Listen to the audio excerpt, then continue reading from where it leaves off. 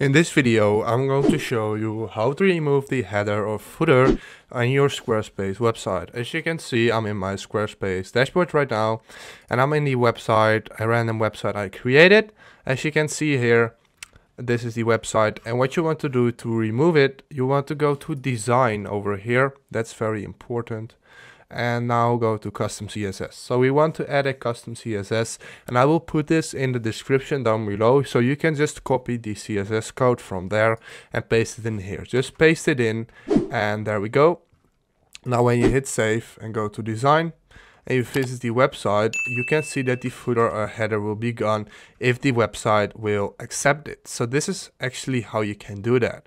If this video helped you out, please leave a like, please subscribe, and see you next time.